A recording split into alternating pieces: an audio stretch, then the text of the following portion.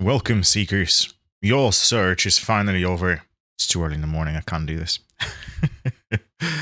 I've resolved a mystery, something that has been plaguing me for a long time. And by long time, I mean about 6 months, or when I got my gaming laptop. It turns out that switching between a Radeon iGPU and a dedicated Nvidia GPU in a modern laptop doesn't work very well. As in, it doesn't work at all. Or so it seems to be. So I have a ROG 17-inch gaming laptop with a Ryzen CPU and an RTX 3070. On some games, Doom Eternal, Detroit Become Human, that use Vulkan 1.1 just won't run. And you get this error saying that your GPU is not compatible with this. Now, one quick and dirty is to disable the iGPU, to disable the Radeon. However, if you have a HDMI cable plugged from the laptop into a TV the way I do, I use like a glorified console, that won't work. As soon as you disable the iGPU, you lose access to that screen. So that was a no-go for me. Disclaimer. If you're watching this video 6 months from the day it was published, it might not work.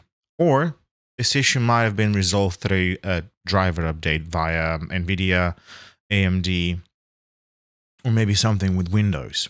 Whatever the case, or even the vendor itself, you know, if it's ROG, then they might push some hardware updates that will solve this.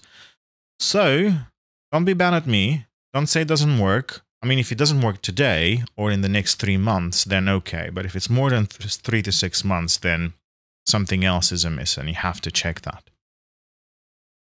Now, before you attempt this, it doesn't hurt to do other research to see whether your drivers are up to date on the GPUs, to see if your Windows is up to date, to make sure your vendor updates are up to date, your chipset and all of that. It doesn't hurt even using third-party tools to clear up drivers and then install them anew just to make sure that nothing is cached and is working improperly.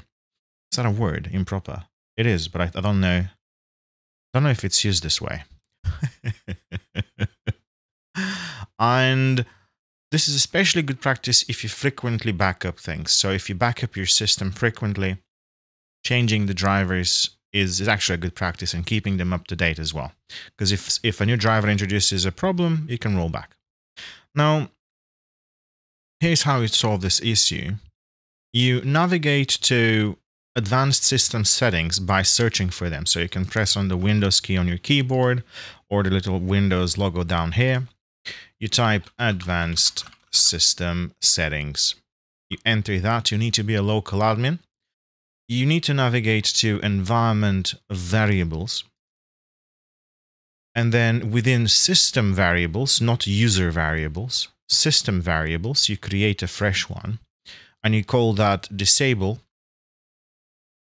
_ layer _ AMD _ switchable _ graphics _1. And you set that to 1. Disable layer AMD switchable graphics 1. Okay. Okay. And that should do it. That's it. That's all there is to it. And I don't know if you can you feel it? Can you feel that pent-up frustration? You know, just the time you've spent Googling this matter and getting nowhere with it? Can you just feel all of that bile leaving your body? Can you feel relaxed? Feels good, doesn't it? And unfortunately, for those of you poor souls out there who couldn't benefit from this, you know, thoughts and prayers. Just kidding, I'm an atheist. Come on. You have to keep reading, keep educating yourselves. If you find a solution, share it with everybody else. Let's get this pain and this nonsense out of our lives through educating ourselves. Thank you for watching. All of this info will be down in the description below as a TLDR. See you another time. Take care.